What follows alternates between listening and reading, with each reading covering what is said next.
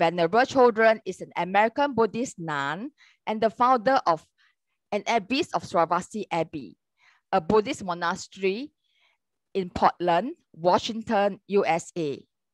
Ordained since 1977, she is a student of His Holiness the Dalai Lama, Zenzab Sekong Rinpoche, and several other Tibetan lamas. She has authored many books on Buddhist philosophy and meditation, and is currently assisting His Holiness the Dalai Lama with the writing and publication of the Library of Wisdom and Compassion, a 10+ volume series on the entire Buddhist path.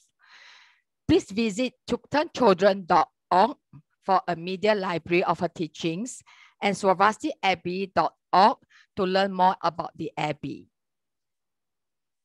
While we are waiting for Venerable to come in and join us, now I'd like to invite Venerable Samke to lead us in chanting of the Shakyamuni Buddha mantra. Venerable Samke. Ayata hom mune mune maha munaye soham. Tayata hom mune mune maha munaye soham. Tayata hom mune mune maha munaye soham. Tayata hom mune mune maha munaye soham. Tayata hom mune mune maha munaye soham. Tayata hom mune mune maha munaye soham. Tayata hom mune mune maha munaye soham. Brothers and sisters, 3 prostrations to Venerable, please. Okay. Good. So, it's nice to see all of you. Yeah, it's an international group, but I see lots of people from Singapore and lots of people from Malaysia, which is really nice. So I quite appreciate all of you coming to hear the teachings. So this evening we're going to talk about COVID and the effect that COVID has had on us, not only physically had, but especially as a society or as individuals within that society. Yeah, but first we're just going to sit for a minute and calm our mind and generate our motivation, then we'll get into the talk. Okay, so I can say one effect of COVID is that now everybody looks at screens, not as individuals, at live people. So even the people sitting in this room are watching it on the screen. And I'm sitting right in front of them. So we've gotten, you know, like a screen is better than the real person. Interesting, isn't it? Okay, so let's just take a minute. Come back to your breath. Let your mind settle.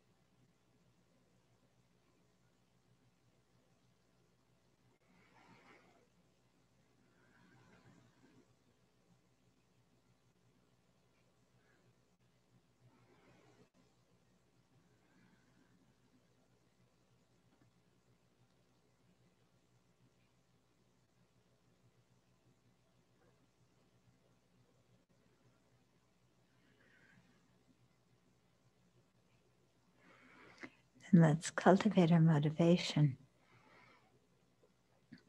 And recall that as one individual,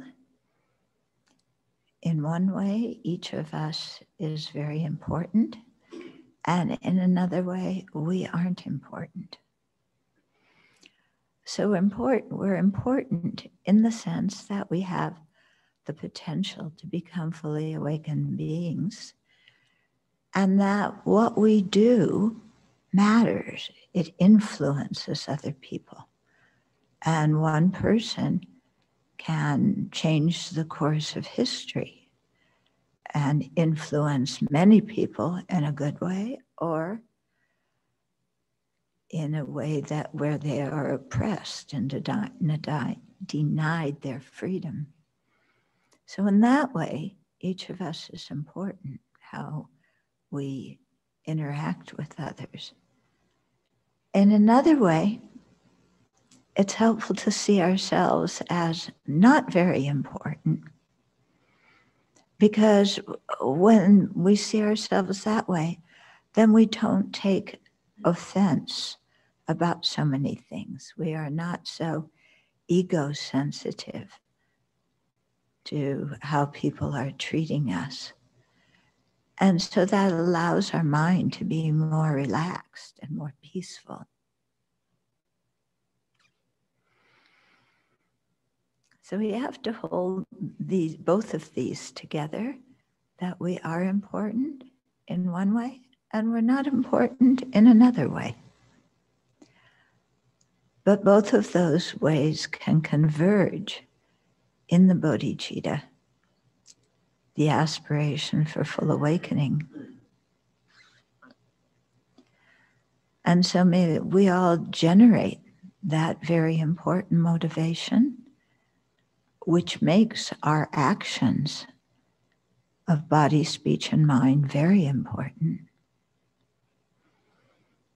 And in generating the motivation to become a Buddha for the benefit of all beings, may we overcome our self-centeredness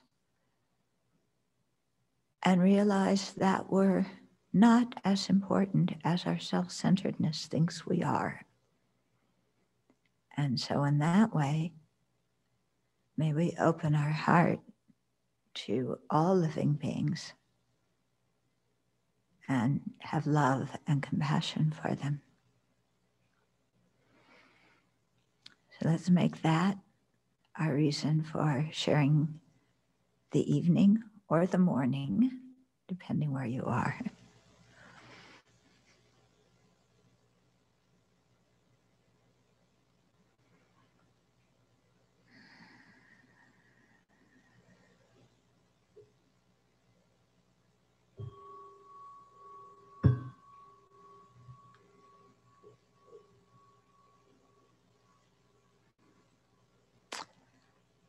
Okay.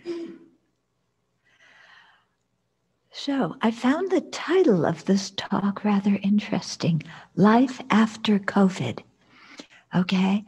As if, life after COVID is now, but we're not after COVID. We're in the middle of COVID. Okay. And how life is going to be after COVID, I am not a fortune teller. I cannot tell you that. Okay.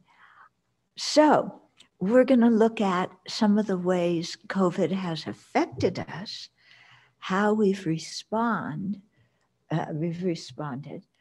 what are alternative responses to the situation, and then hopefully we'll get to talk about also how we've changed and how we've grown in a beneficial sense from this experience of living in a pandemic. So first of all, I think COVID has functioned to blow apart all of our expectations about how we think our life should be in 2020 and 2021. Okay, so, we often have so many expectations things are going to be like this, and they're going to be like this can happen, that's going to happen. And did you ever think that you would live through a pandemic? Yeah.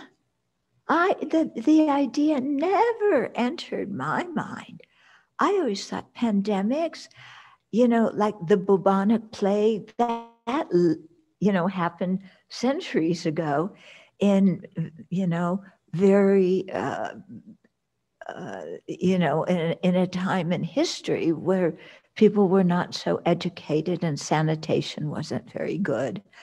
But pandemics now never entered my mind that I would be living through one. Okay, so this is a good teaching in our life, isn't it? How we have all these assumptions, all these expectations about how our life is going to be, how it's supposed to be, what's going to happen, what is reasonable to happen in our life, what is not reasonable. And here, something we never even thought of is happening, and we're living in it, and there's no way we can get out of it. Okay, they haven't started the vacation packages to the moon yet. So whether you want to be in COVID or not, you don't have a choice. Okay, so that's one thing I think that has really shocked people. Something they never anticipated happening. And because of so many people getting sick, it's affected so many areas of our life and our society. Okay, so it never entered my mind that the hospitals would be too full to take in new patients. Yeah. I mean, here, Malaysia, Singapore, we live in countries that are developed. If you get sick, you seem to be able to get a hospital bed, no problem. But during COVID, that became a big problem. Yeah, and many people were sent back home because there weren't beds.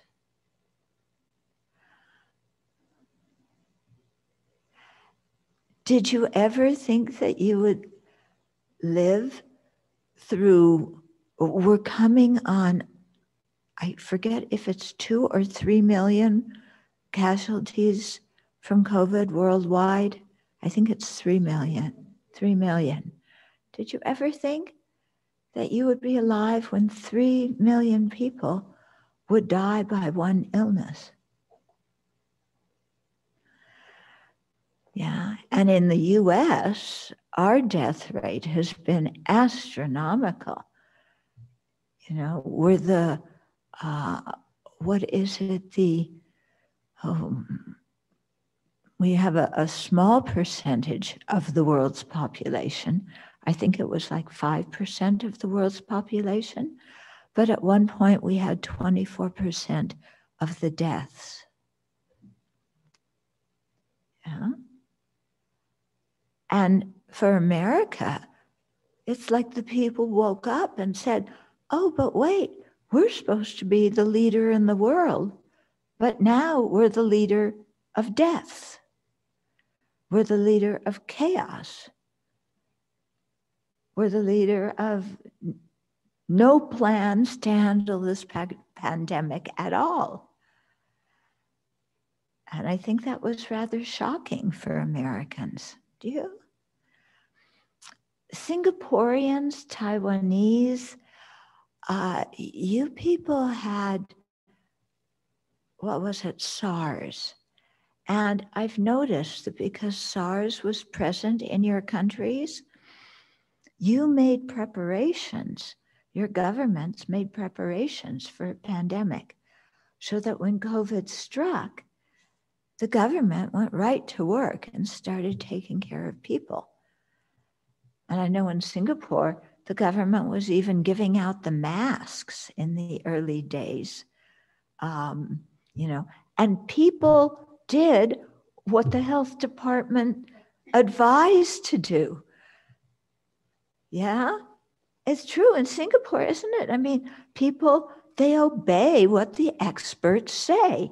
And the health department says, no, you know, stay at home and don't socialize. And you people follow what's good for you. And the government says wear masks, and you wear masks, and nobody complains.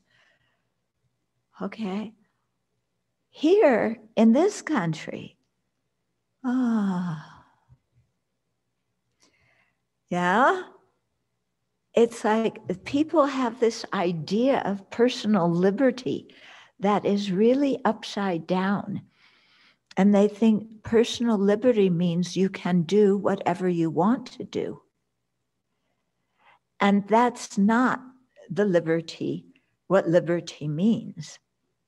Yeah, at least not by our founding mothers and fathers, you know, of the country, where liberty meant that you were free from the erratic and destructive behavior of other people so that you could live your life peacefully.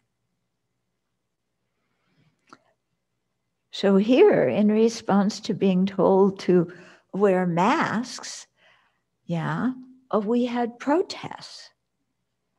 And in one state, Michigan, yeah, the people arrived with military weapons at the Capitol, yeah, and walked into the Capitol because they were so upset at being told that they couldn't go out and they had to wear masks.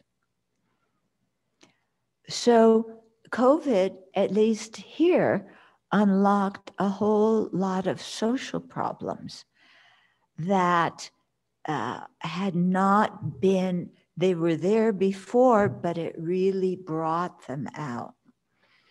So I don't know how it was in Singapore and Malaysia if that happened, okay?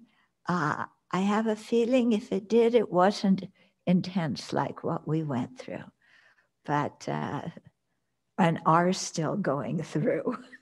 It hasn't stopped yet.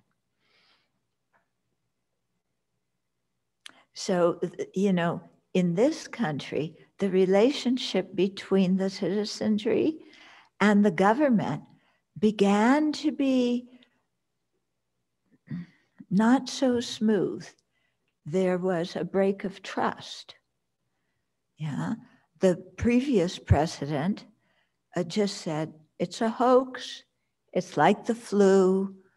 Nobody's going to get sick, that sick. You'll recover. It's going to go away. Yeah.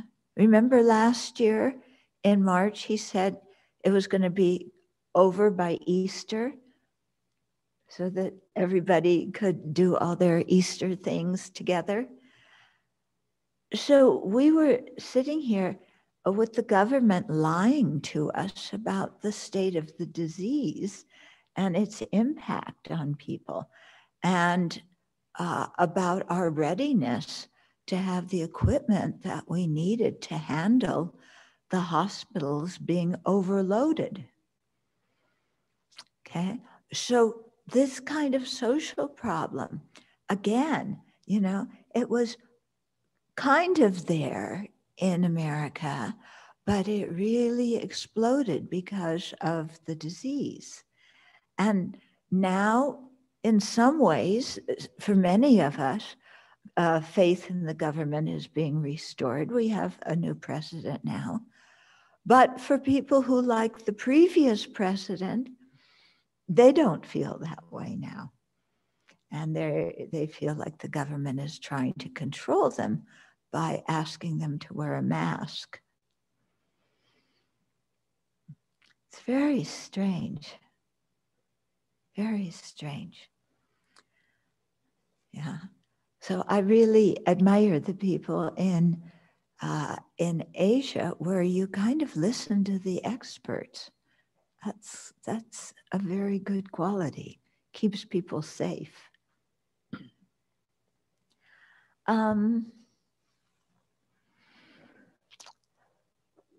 more ways that the disease affected society.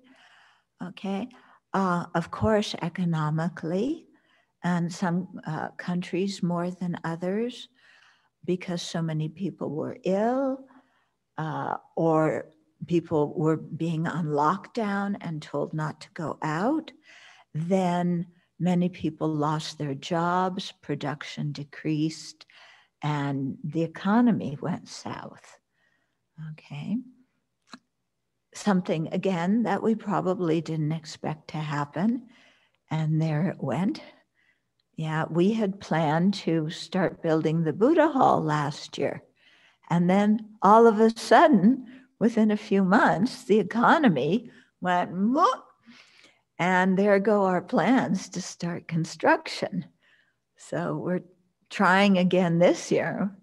Yeah, we hope, nothing interferes with it this time. But one thing we've really learned from the pandemic is, not to have too many hard and rigid expectations. Because as soon as you do, life happens, and things that you didn't expect to happen, happen.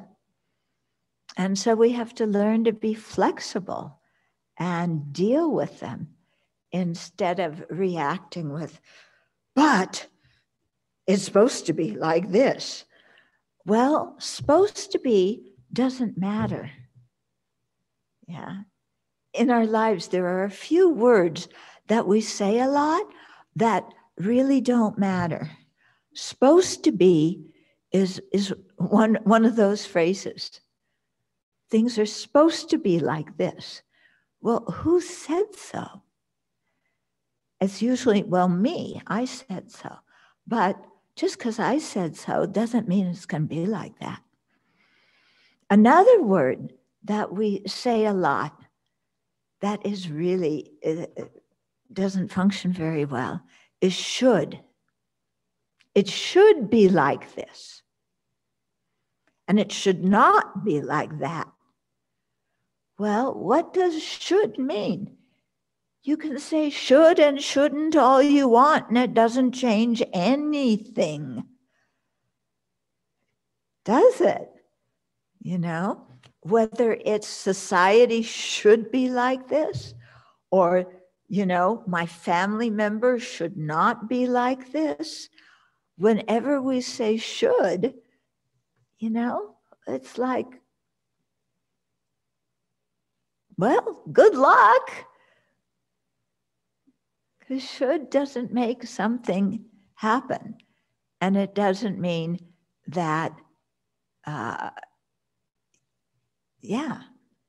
doesn't mean anything, actually. Except it does make us mad. Because when we say should and things aren't like that,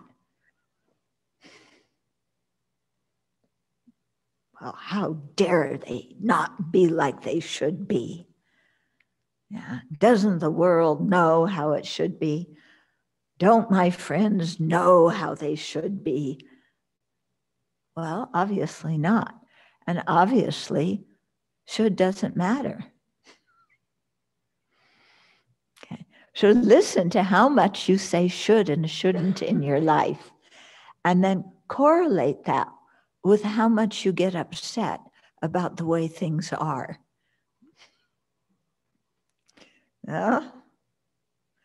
And try and leave those words out of your vocabulary. Should, shouldn't, supposed to, ought to be, better be. Okay? All these kind of judgments doesn't mean it's going to be like that.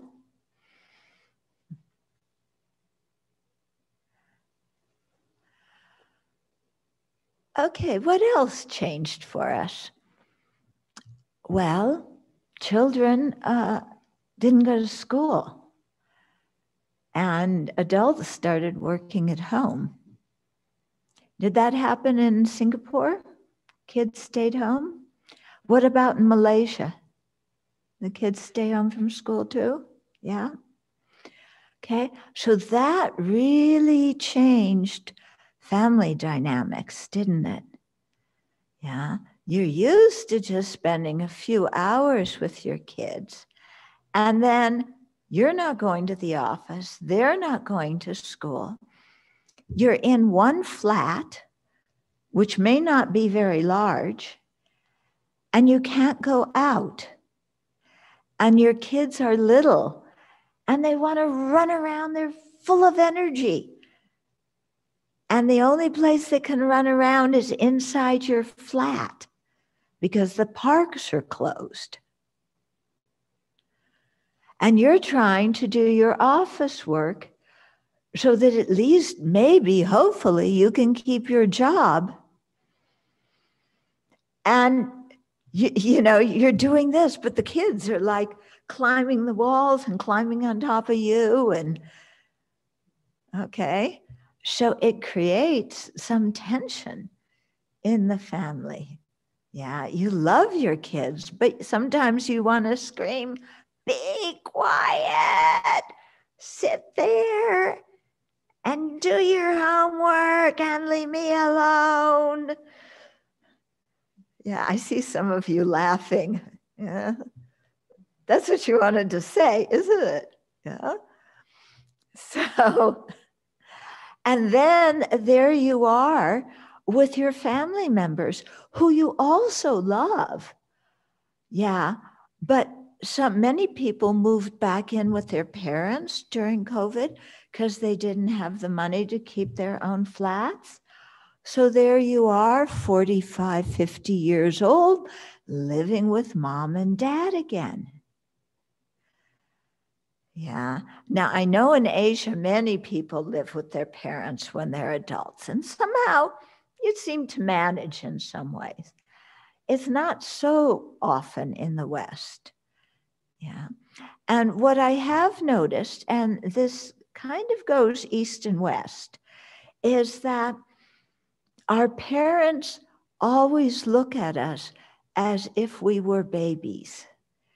And in their minds, you know, they see this precious little innocent baby that they love to bits and they want to protect. So even if you're 45 and 50 living with mom and dad, yeah, they tell you to clean your room. They tell you what to eat and not eat. They tell you what to wear. They have comments about your friends. Okay. And you may chafe at that. Like, hey, I'm an adult. Give me some space. Yeah. And then, now that you see yourself as adult, you want to tell them what to do. So they're still telling you what to do because they're seeing you as a baby, but now you're telling them what to do because older people don't do as well if they contract COVID.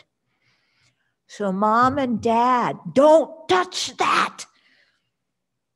Yeah, that could have COVID germs on it. So you tell your parents and you tell your kids. Yeah. And you tell your parents too, wear a mask. And your mask has to cover your nose. It's not just over your mouth. Okay. But your parents' mask always kind of slips down, so it's over here. Yeah. And your parents want to go out. They want to go out to eat. Yeah. They don't want to eat inside the house. Yeah. Especially I noticed in Singapore, people go out to eat most nights. Yeah. Because it's cheap and the food is good. And so who wants to stay in the house? You know, your parents want to go out and you have to say, Mom and Dad, we're not going out. Okay. That's what your parents used to say to you when you were a teenager. Now you're saying it to them when they're old. So tensions happen in the family. Yeah. And we have to work with those tensions because not all of our family members do what we think they should do. Okay. Another thing that happened in the US, I'm not sure about Singapore, Malaysia, Indonesia. You people will have to tell me. But one thing that we discovered here that we kind of knew about before, but it became so obvious, was the inequality among citizens in the country. The economic inequality, the inequality of status, the inequality of how society as a whole cares for different stratas of the citizenry, or at least stratas of the residents in the country. Okay. So what we had here is some very wealthy people in New York moving out of the city because there was less likelihood you would get COVID if you were in a sparsely populated area than scrunched in the crowdedness of New York City.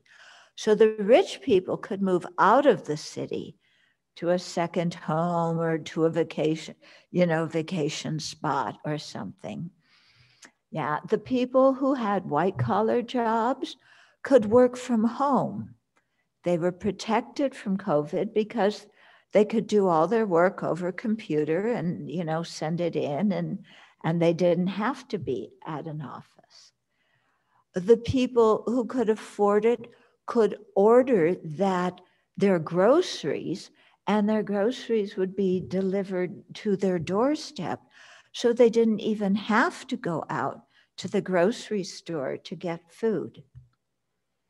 Okay, so the middle class, the white collar workers, the wealthy people, they had things that they could do to make their lives easier. Yeah, but many of the essential workers were people who were economically lower, in a lower class, and they did not have the privileges of the upper classes. So you find people, the people who were home health care aides, the people who were nurses' assistants, getting paid very little, but they were working in the hospitals or the old age homes, the nursing homes, or in people's private homes when people had COVID. So they were much more exposed to the disease than the people in the middle and upper classes.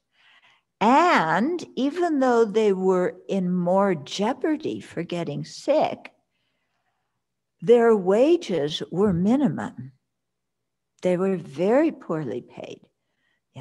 Clerks in the stores, the people in the grocery store who unpack the groceries and put them on the shelves and check them out.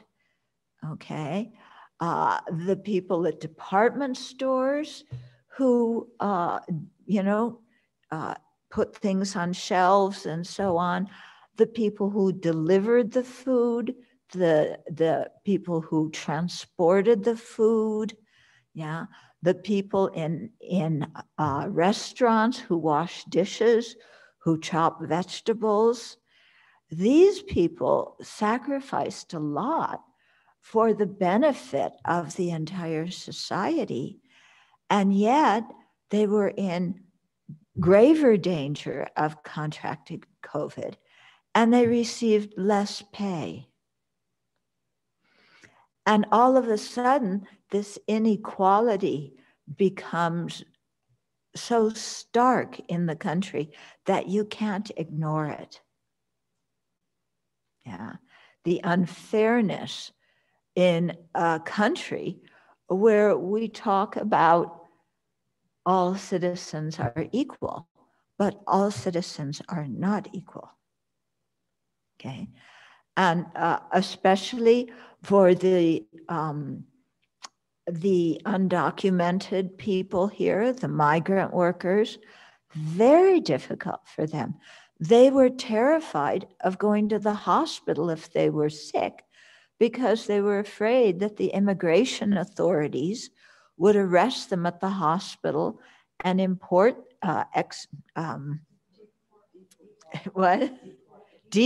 them, not import them, deport them back to their own countries where it is dangerous for them to live and where they could easily be killed.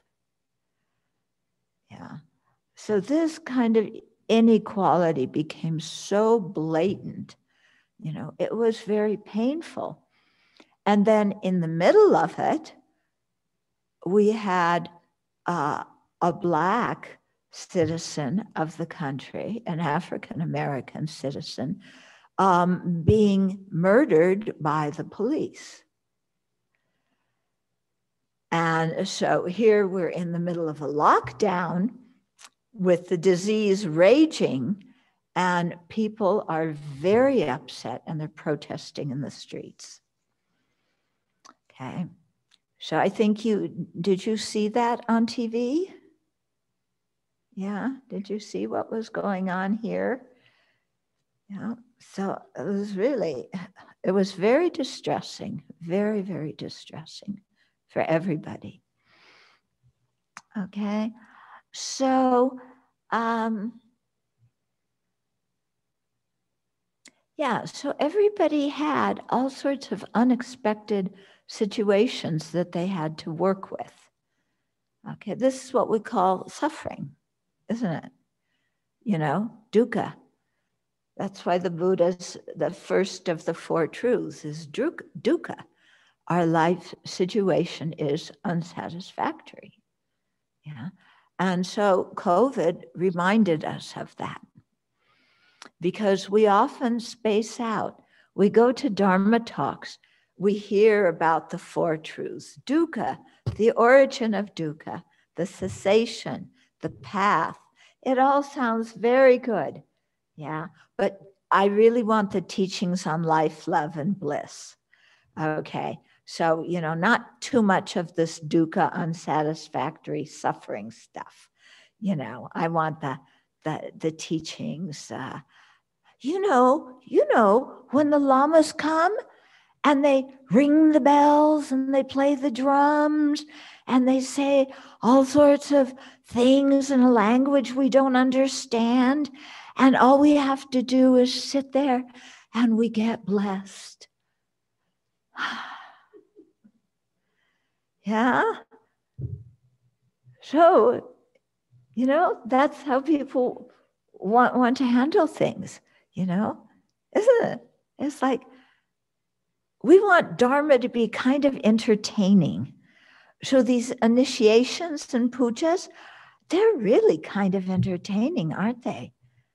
I mean, you have bells, you have drums, you have these vajras, you have the long horns, really long.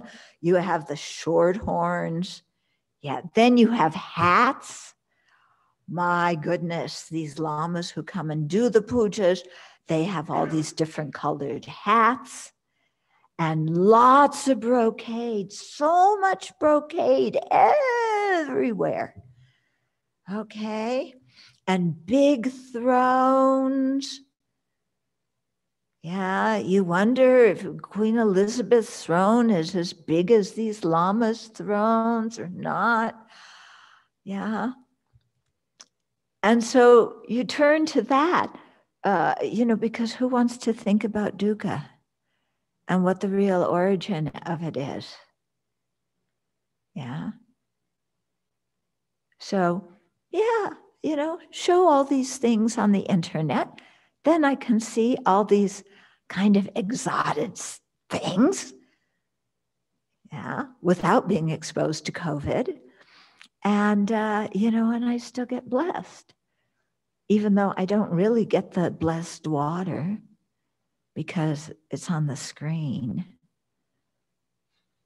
Yeah. And the strings, yeah, these things, I don't get them anymore because the lamas are on the screens. Yeah. So, well, what to do? Can't have everything.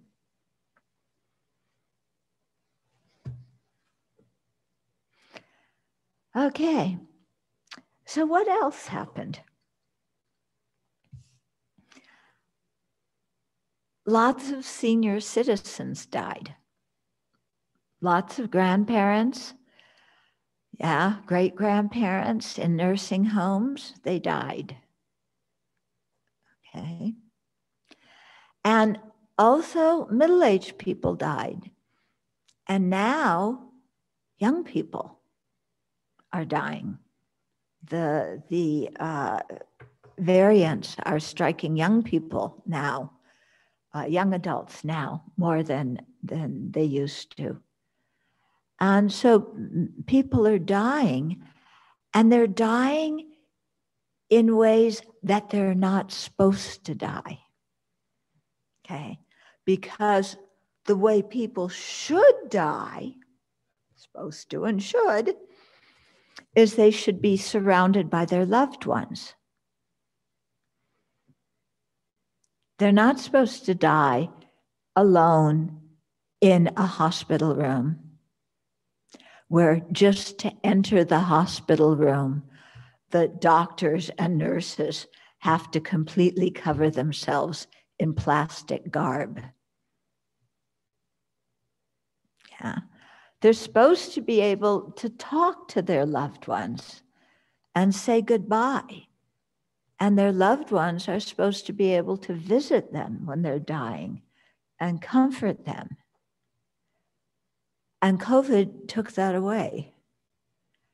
And for many people, this compounds the grief of losing a loved one because they were not able to say goodbye. They were not able to comfort the dying person. Okay. And for the person who died, they felt really cut off from everybody else. And many of them died hooked up to ventilators. Yeah, when you're on a vent, you're usually sedated because it's so uncomfortable. So you have that, included with the whole process of dying. So I was reading one article recently that was saying that we're kind of like countries who are that are grieving, yeah, because for each person who died, they say maybe 9 new people are grieving.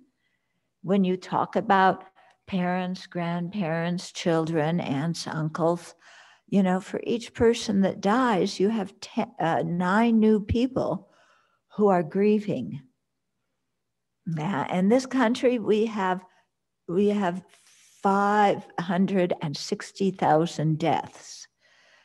Multiply that by 9, it's a huge number of people grieving.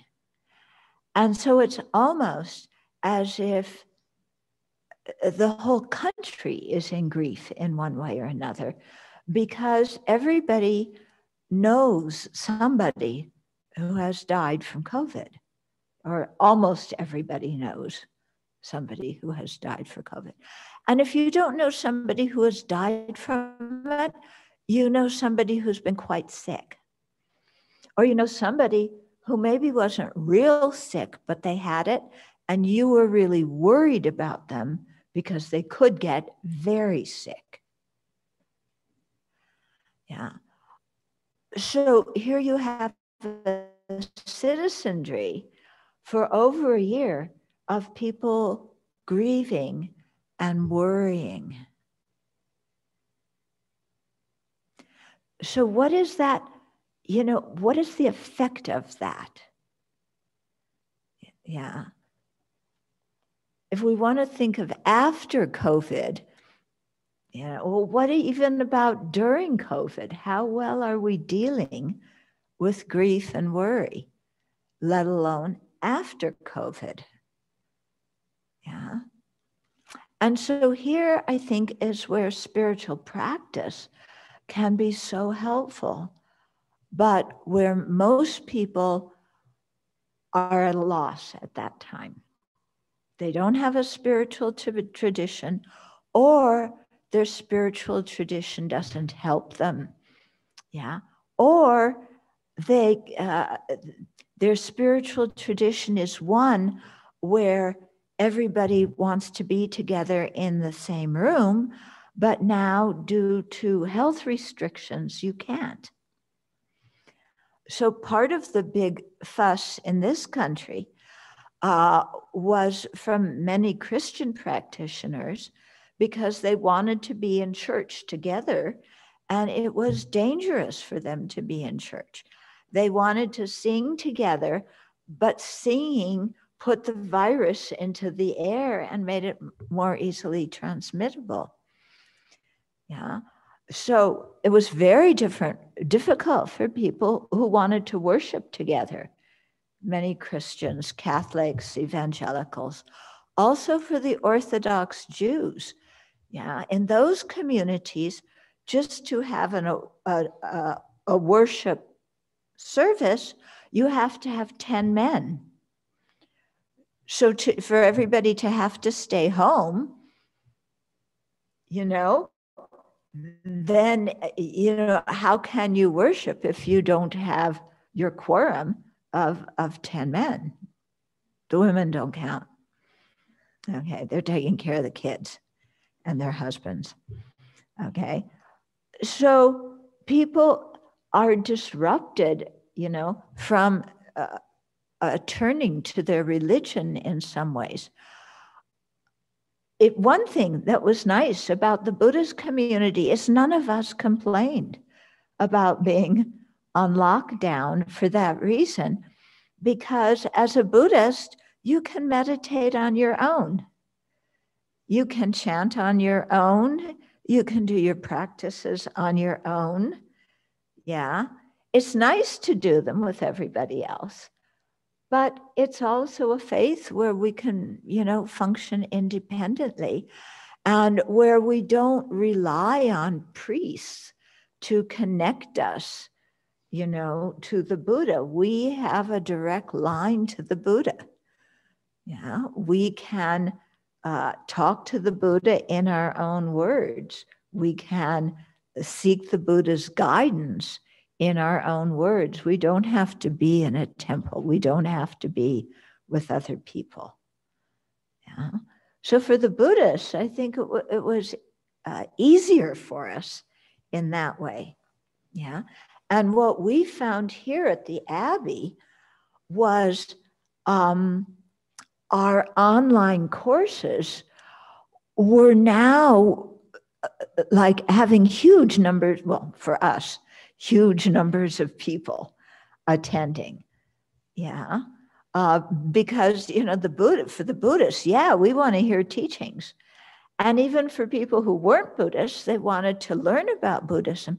So many new people started attending online courses.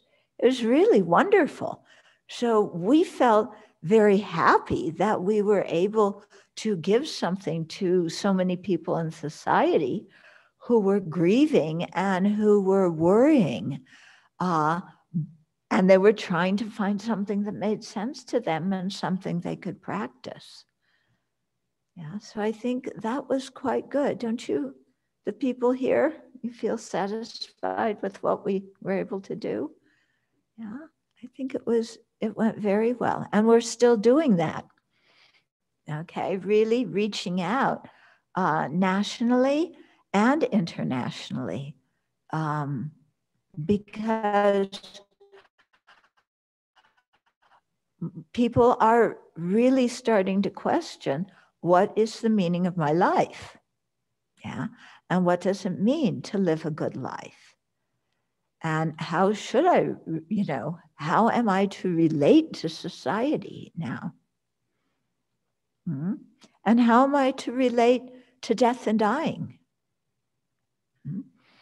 For many people in this country, again, I don't know if that happened in your countries or not, but the hospitals were very crowded, and the morgues where they put the corpses after people die, they ran out of space in the hospitals. Yeah. So they had refrigerated trucks outside in the parking lot, one refrigerated truck after another. And each refrigerated truck had like these beds, like bunk beds. Yeah. But the bunk beds were very close together. And on each one, they put a dead body in a body bag. And they kept them refrigerated because there was no place inside the hospital to do it. Yeah. And so they were all kind of stacked up like that. And then many people buried not as individuals, but in mass graves in New York City, the Potter's Field. Many people, the family didn't claim the body, or they were afraid to claim it because the person died of COVID. Yeah, and so then these bodies were buried by the state in kind of mass graves. This caused a lot of distress in people's minds because for Buddhists, it doesn't cause so much distress because we know that the body is not us, and we've heard the Buddha's teachings of not to cling to the body. Yeah. But for people of other faiths or secular people, yeah, how the body is treated is very, very important. And now they couldn't have the usual funerals with the family around. They couldn't have, show the body. What did they call it? Vitation? What? Viewings. Yeah. Viewings where the family and friends can come and see the dead body. And, that's actually quite helpful for the family and friends to accept the death when they can actually see it. But during COVID, they couldn't do that. Okay, that was quite hard on people. Yeah. So there were all sorts of things that weren't expected that all of a sudden people had to deal with. Okay. Staying at home, you learn things about your family members that you didn't know before, maybe even about your spouses. Yeah, because you were with them 24/7. And not everybody is in a good mood 24/7. Yeah, but there's no place you can go. So you're with them. Yeah. So for some people, their relationships kind of disintegrated because they were in such close contact. For other people, their marriages blossomed because they finally had some time with their spouse to get to know each other and to do things together. And for some families, the relationship with the kids really flourished because, instead of mom and dad rushing off to work and having very little time to spend with the kids, everybody was at home, and these particular families were able to really enjoy being with their kids and teaching their kids. So what you have is the same situation, and some people thrive in it, and other people go nuts in it and get depressed. What's the difference between whether you thrive in a bad situation or you get depressed? What makes the difference? Is it in exactly what the external situation is, or is it in the state of your mind? Okay, so this is the question that I'm posing to everybody, yeah, because we're still in COVID. So if you're happy, if you're unhappy, is that dependent on the situation, or does it also depend on your mind and how you view that situation and how you respond and interact with that situation?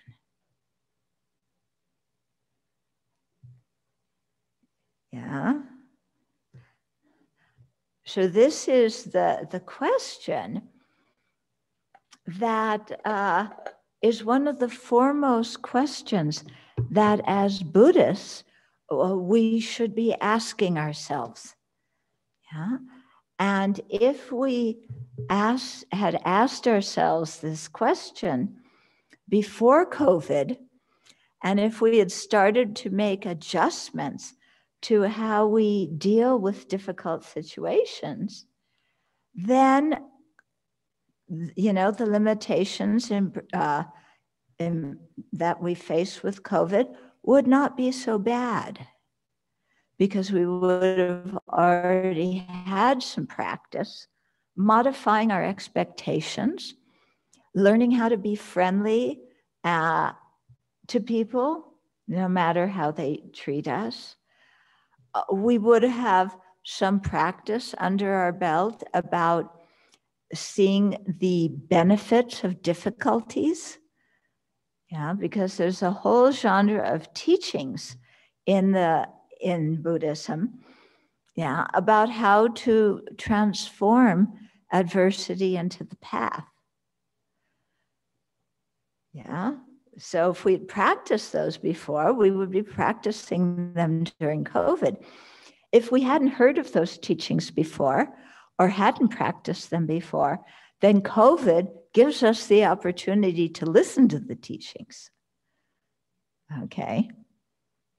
So if you really take advantage of COVID, I mean, there's so many teachings online now. There's so many courses and retreats online. Yeah, and you can really learn these teachings of the Buddha that are so incredibly helpful to our minds, and tell us how to have a happy mind, even when the external situation can be difficult. Okay. Now you're going, huh? How can that be? Okay. Well, yeah. How have you grown through COVID? How have you changed through COVID? Could somebody put some cold water in this? Half, okay.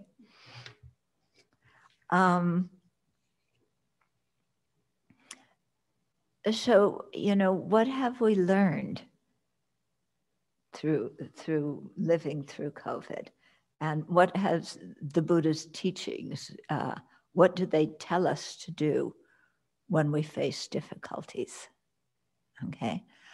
Well, if I speak personally here, okay, I had a hip replacement right smack in the middle of COVID. Okay. So, actually the pain in my hip started right when COVID was coming into the country. Yeah. And I was having incredible pain from arthritis in my hip. And then I had to wait and have hip surgery. Okay. It was my first time being put under. I had never been put under before. But what I had learned from Buddhism about how to practice in situations, because I was in the hospital having to deal with surgery, but in the back of my mind wondering, are any of the other people around me on the ward contagious with COVID? Because they were supposed to keep all the COVID patients in other wards. But COVID is such that you can be a carrier and not be sick, okay? Or you can carry it and it's before you get ill. So thinking, are any of these people carrying COVID? Yeah. Are they sanitizing all the stuff that they're putting on me, or in me? And so I just decided, this is stupid to worry about. Worry does absolutely no good. It does not change any situation. It does not make me safer. Okay. I grew up with parents who worried a lot. They taught me worry is not worth it. Okay, you are so miserable when you worry, and you can't do anything to remedy the situation. You just sit there biting your fingernails, going, oh, what happens if this? What happens if that? What happens in this? So I decided, okay, I'm not going to worry about COVID while I'm in the hospital. And then after I came back, I had to go for physical therapy. So for several weeks, I was going into the hospital, our local hospital, twice a week to get physical therapy. So I sure could have worried about COVID there, because our local hospital had some COVID patients in it. I decided I'm not worrying about that. I am not going to worry if my therapist has COVID, or if the other people coming in there for PT, for physical therapy, have COVID. I'm just going to go. And what I focused on, instead of ruminating about what if this and what if that, and what I decided and what I actually saw, this was not a hard decision, was incredible kindness around me. The surgeon was kind, the nurses were kind, the people who made the bed in the hospital were kind. Venerable Jigme stayed in my room for 12 days, sleeping. She didn't even sleep in a bed. She had to sleep in a reclining chair. And she had to deal with me for 12 days, And I didn't want to stay in bed. I wanted to walk around, and I wanted to do things, So, and I kept forgetting to take my medicine, and we eventually got into a routine. We actually had quite a good time together. We had a lot of laughs. But that was because I just said, I'm seeing kindness. Yeah.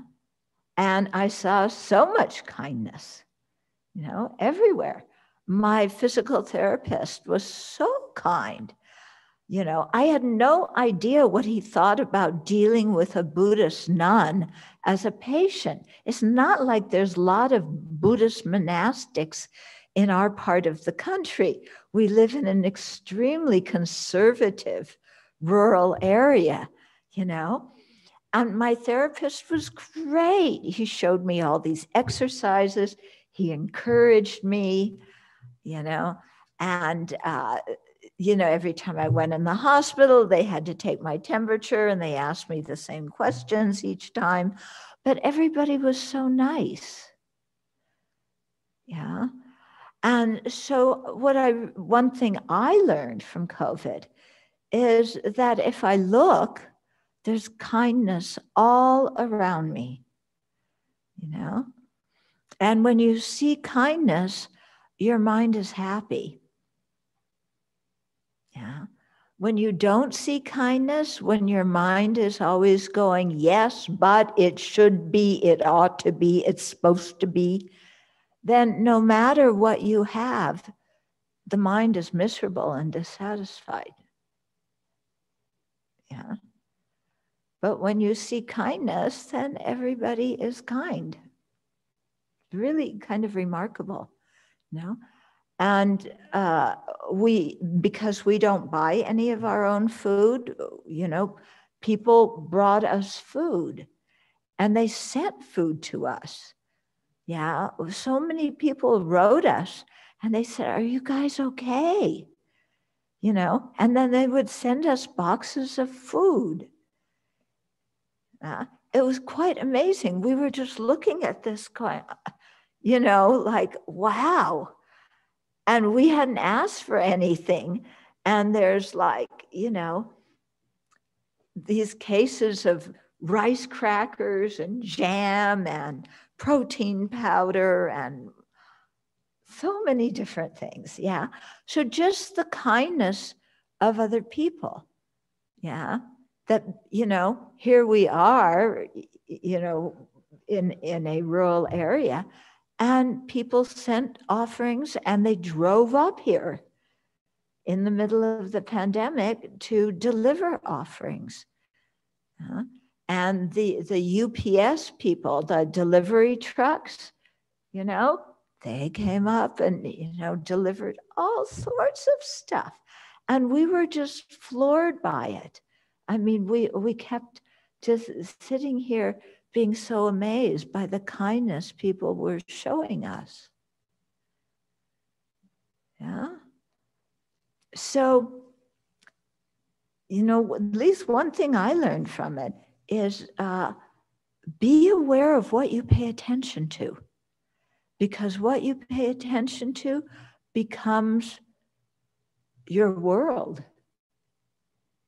And if you pay attention to people, you know, who disagree with you and that bothers you because they have different opinions, then you're going to be really unhappy every time you try and have a discussion with somebody because they have a different opinion. Yeah.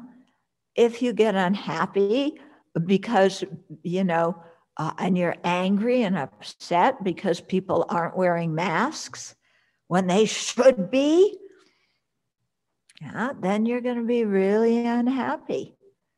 Yeah, when you can look at those people and say that they're afflicted by ignorance, yeah, it's not that they intend to harm others, they're afflicted by ignorance. They're afflicted by arrogance, thinking that they won't get COVID or that their family members won't get it.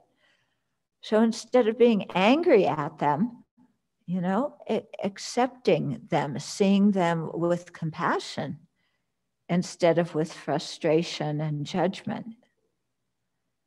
Okay, so this is a way of practicing that all of us can do. And all it takes is a change in our mind, in our attitude. So I just looked at the clock and it's 8:10 here. And in Singapore, I guess it's what, 11:10 in the morning? Anyway, the MC was going to start speaking 10 minutes ago. So, Xiao Hong? Yes, Venerable, we have a few questions for you. Okay, go for it. The first one is pertaining to dissemination of vaccine information and information related to COVID-19, especially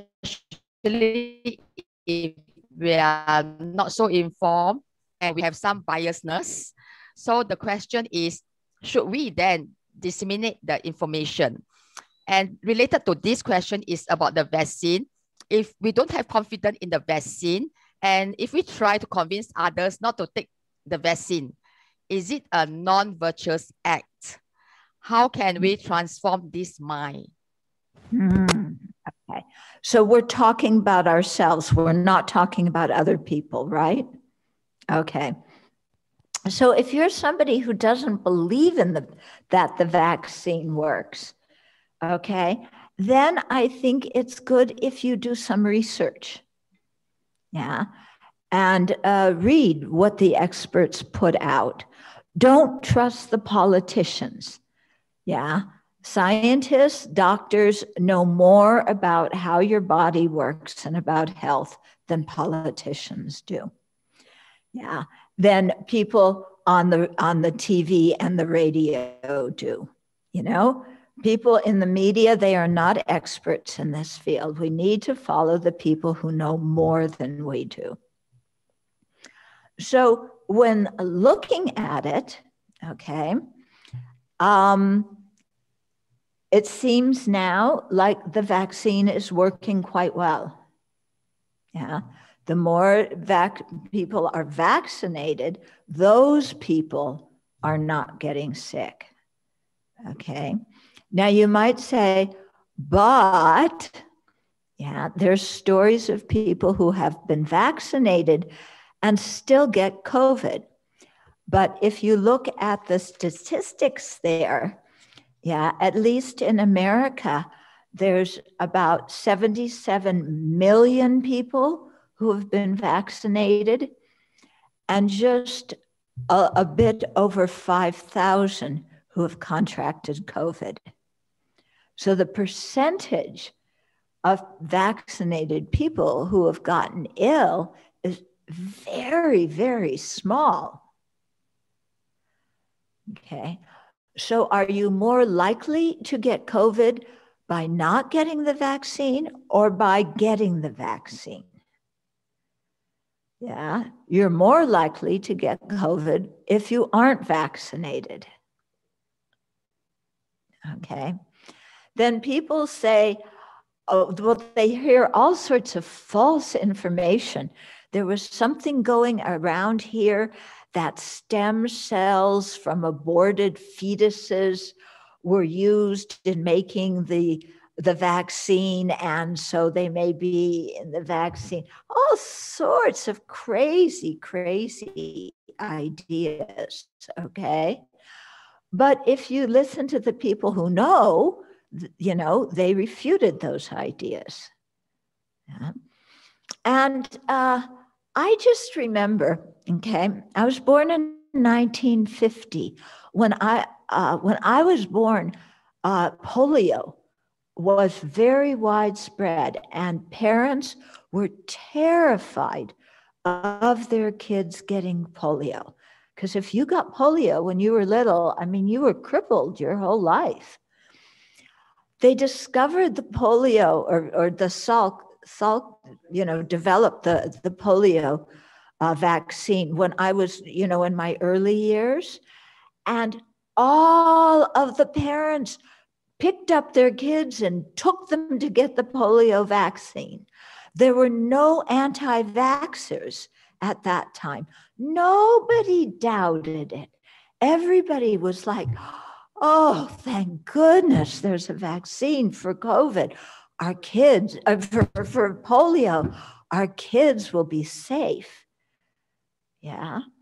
And so I grew up in an era where, wow, I felt very happy.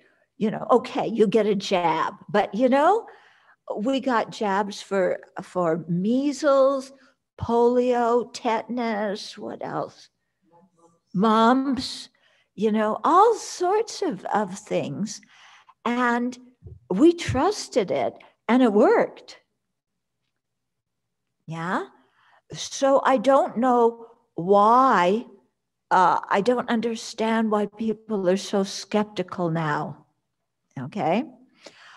So I personally speaking, would never discourage somebody from getting the vaccine. I would always encourage them to get the vaccine, you know, unless they have, the doctor says that because of, you know, maybe they're sick already, they can't get it now or whatever.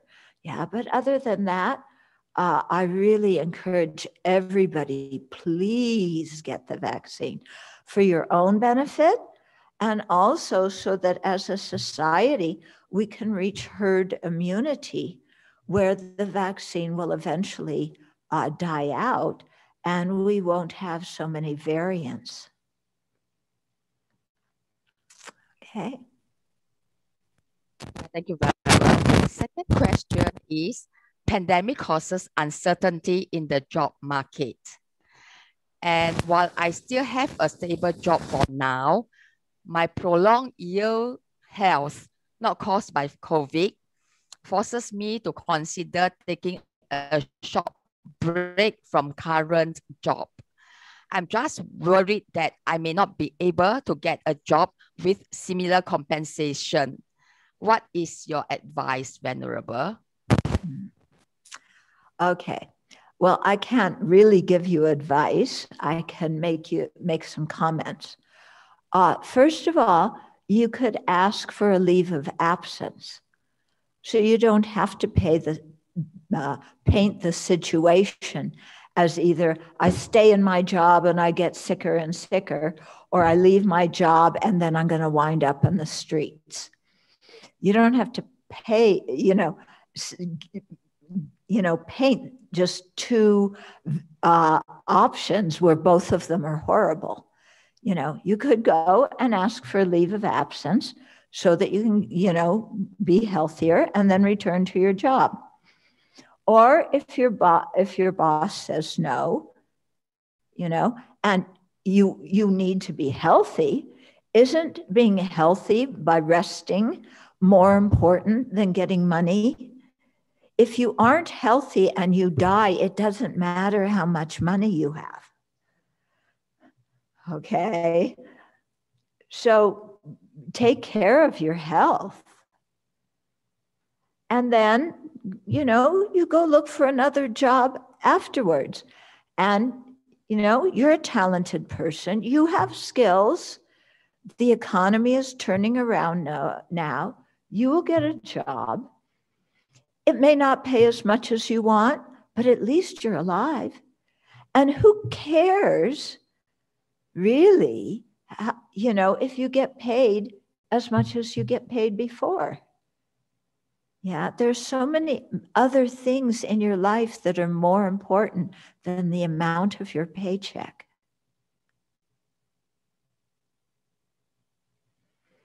Yeah, please think about that, because I think that's another thing that many people are questioning due to COVID, is I put so much emphasis on, progressing up the corporate ladder and getting more money.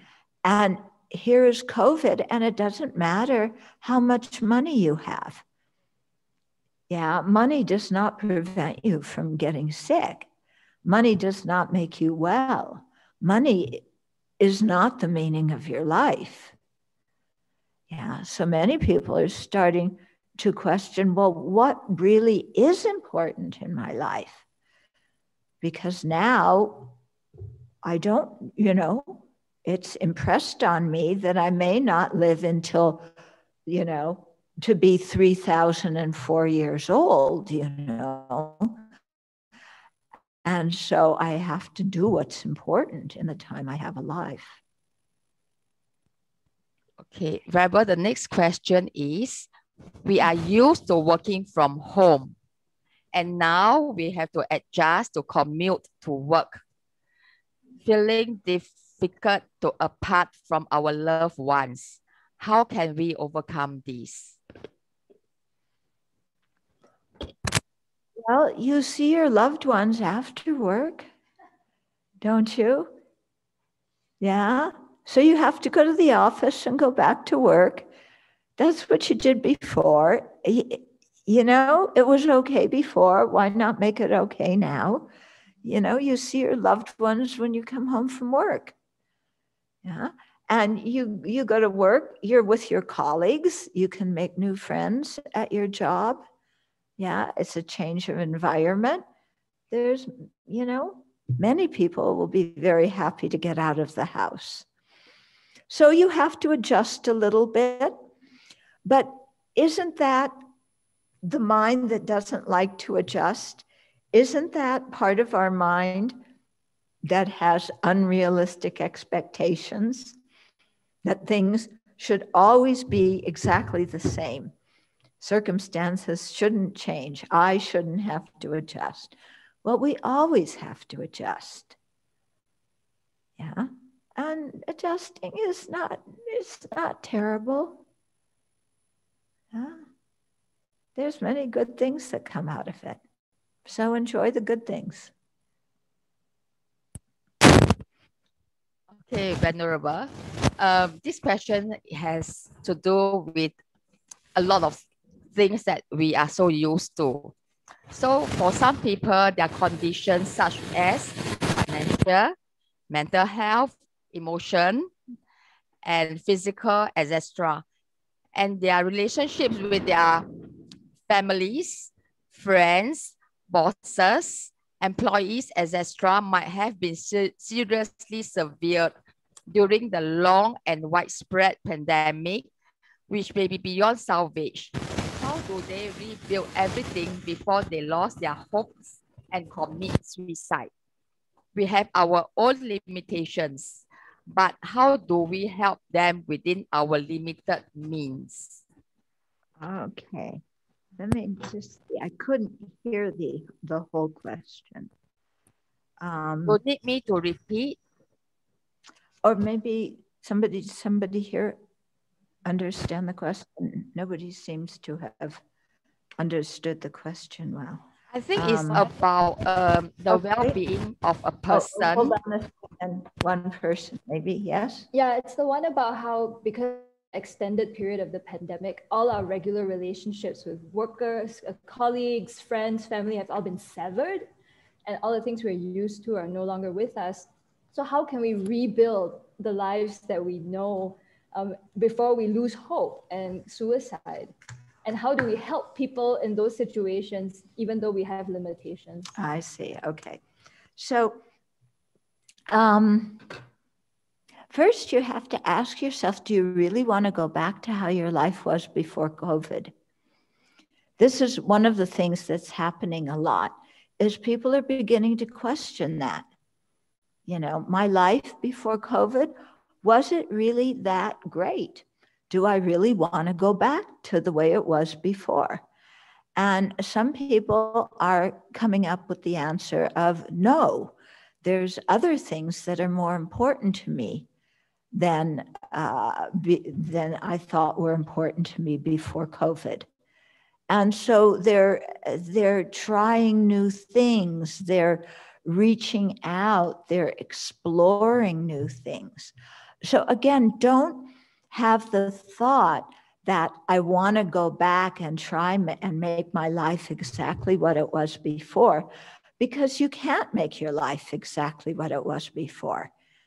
Okay, things are changing all the time. The Buddha told us this, we just keep forgetting. Okay, but you don't have to get nostalgic for the past and want to have your relationships be exactly the same. You don't need to have your schedule, your daily schedule, be exactly what it was before. You know, as you are coming out of COVID, you make new friends. You find new ways to relate to your family and to your old friends. Maybe you read some new books. You have new hobbies, okay? So, you know, let yourself be kind of curious about life. Let yourself just look at things and see possibilities instead of just saying, oh, you know, my life used to be so organized like this, and now it's not. You know, well, that can be really good, because when our life is super organized and we have everything in boxes, very often we aren't really alive. We're just going through the rote motions of doing what we think we should be doing or what we think society thinks we should be doing. So now is a really nice time to explore, you know, and even you're redeveloping friendships with people that you haven't seen since COVID began. Well, that's nice. They're different people now. You can have some really interesting discussions about how you both handle COVID. Okay, so, you know, there's lots of life is very interesting. Let yourself find it interesting, because it is interesting. Okay, very well. Our last two questions are about karma. So do you think the pandemic was the result of negative collective karma? Yeah, I think that there's many causes, okay? I don't think our negative karma cause the virus. Okay, the cause of the virus happened biologically. The spread of the virus depended on, the wet markets and people traveling and all this. What does depend on karma is, why are we here in the middle of the pandemic? Yeah. Why are we personally experiencing that? So that has something to do with our collective karma. Okay. And so while we're in this collective karma, experiencing the result of it together, we're also creating more collective karma by how we respond to the situation. Yeah. So as much as we can respond in a positive way, in a way that encourages people, then that encourages more people and encourages more people. And we can spread the creation of merit.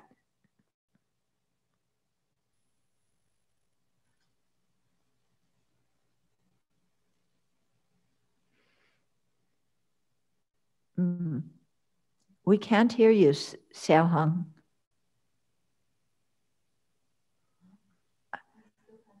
Huh? Yeah, Xiaohong, we still can't hear you.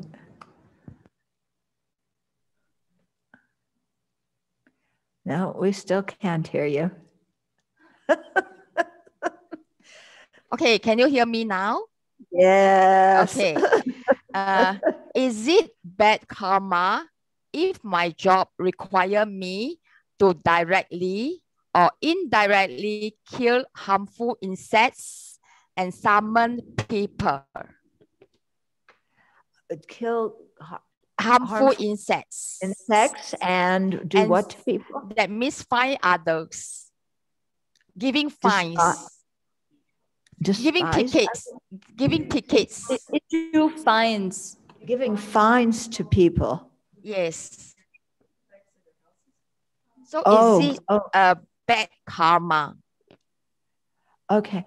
Well, from a Buddhist viewpoint, taking life does create negative karma. Okay. If you have regret when you take life, the karma is not as serious, but it's still negative. If you purify afterwards, again, you lessen the weight of the karma. So if you're in situations where you do create negativity, be sure and apply the four opponent powers and purify. In terms of giving tickets to people who don't, like what? Spray their homes to kill the bugs? Is that what the question is? Yeah, okay. I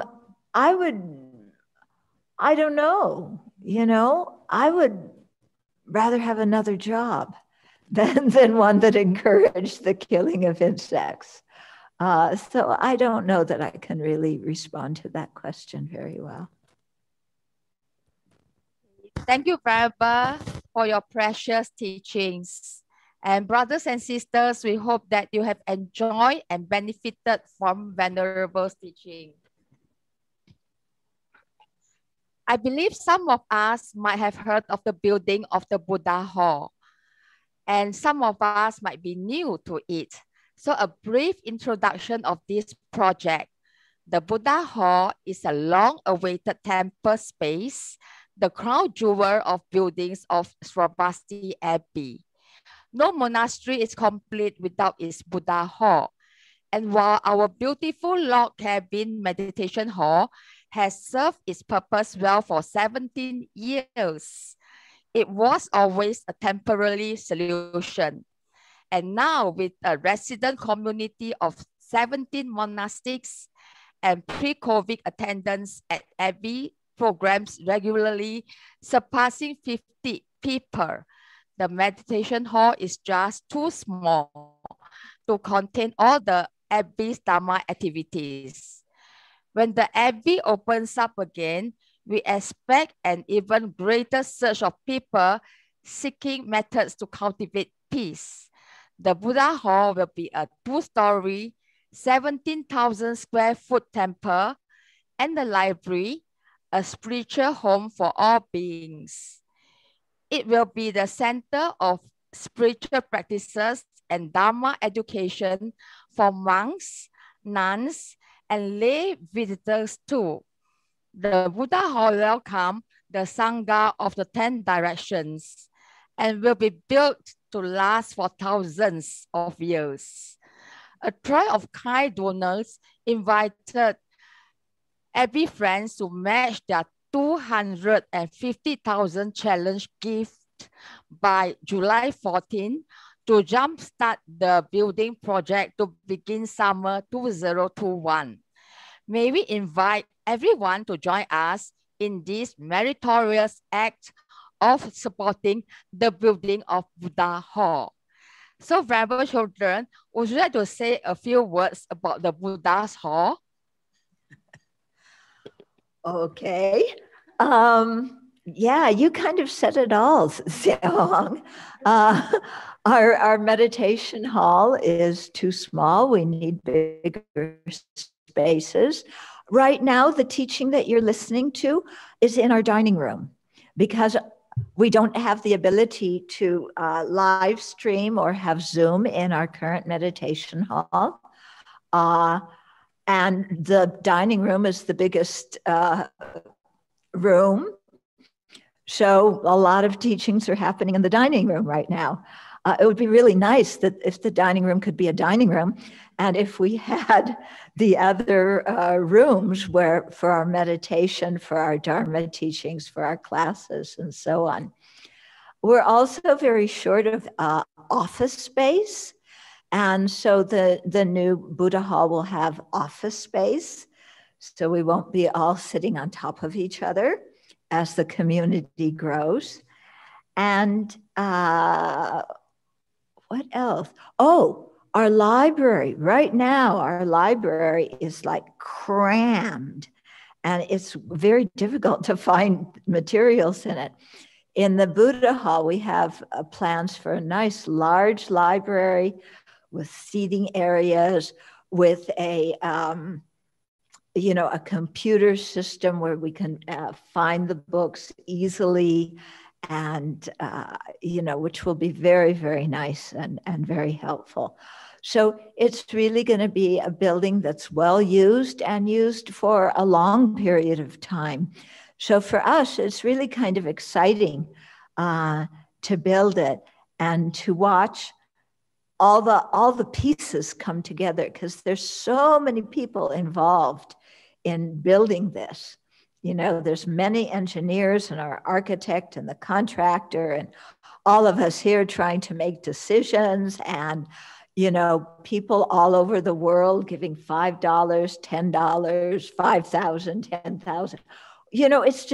It's a way for people to get in touch with their own goodness and to support something that's going to create the physical space where many people can practice the Dharma and progress on the path to awakening. So we invite you all to contribute, and we invite you to all come here and meditate with us and hear teachings at the Buddha Hall when it's completed.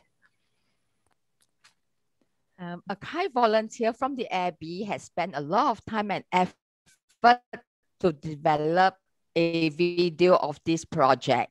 So let's watch the video together.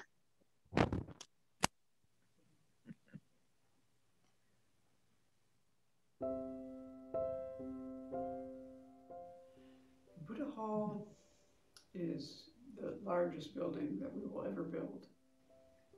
Its function will be the centerpiece of the community in terms of the religious life. All the practices, teachings, and most everything will happen there.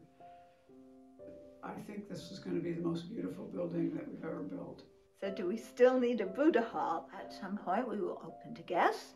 We definitely need it for the guests. And our community is also growing, even during COVID. and we really need the space. The Buddha Hall will be a spiritual home for all living beings for a long, long time to come. And it will allow for the monastic community to continue to flourish and grow. There's a future monastic. The monastics have a place to meditate. You have places to study. We have a bigger library. We have a modern library. Being able to stream more teachings worldwide as webinars, as in Zoom, so that we can get the teachings out more. And then, you know, just so more people can come here. I'm thinking that if it's possible, we still need to check out some details and so on. But I think if it's possible, it would be good to start the construction this year. Actually, I do think now is a good time to start this building. You know, we're ready to go in that regard. Yeah, the sculptor is already working on the statues in his workshop in France. His name is Peter Griffin. He is currently working on the 2 standing statues that are going to be on our main altar. So that's of the Venerable Ananda and the Venerable Mahapajapati Gautami, who is the first Buddhist nun. And then in the middle will be Shakyamuni Buddha, but he's beginning with the standing statues on the main altar. Well, we've been working with Threshold Acoustics. They specialize in creating spaces where sound, where music happens and works. Our goal for this whole thing is clean, clear, beautiful sound. And the other thing is that we'll be using a commercial general contractor. The name of our general contractor is John Young. Well, he has a lot of talent. He's done churches, he's done facilities like ours, and he understands our constraints. It will take us less time. It will save us money. They go so fast. We're hoping to have everything, all the 100% of the plans done in time to be able to build this year. So even though people have been so happy to have the Abbey to turn to during COVID time, and we've been doing so many more things online now than we ever have before, but to, you know, have a place like this now for this generation and future generations where people can come and they can learn from teachers in person. They can have group discussions in person with people. Yeah, this is a whole different level of really learning and practicing the Dharma. And it needs desperately to continue. We cannot replace everything just by online. I think that this is going to be just a beautiful building. I think when the pandemic's done and people can come here, they're really going to enjoy it. I think it'll be an excellent home for the Dharma. And I hope all of you will come here and practice together with us, so you can also receive some direct benefit from building the Buddha Hall.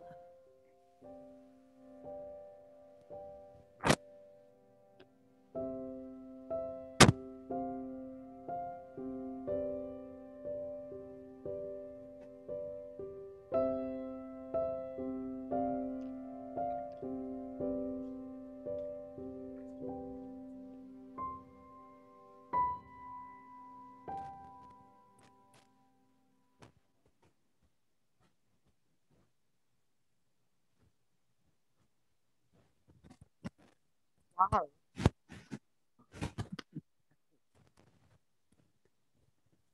Wow, what a nice and touching video about the Buddha Hall. Yes, together we'll build the Buddha Hall.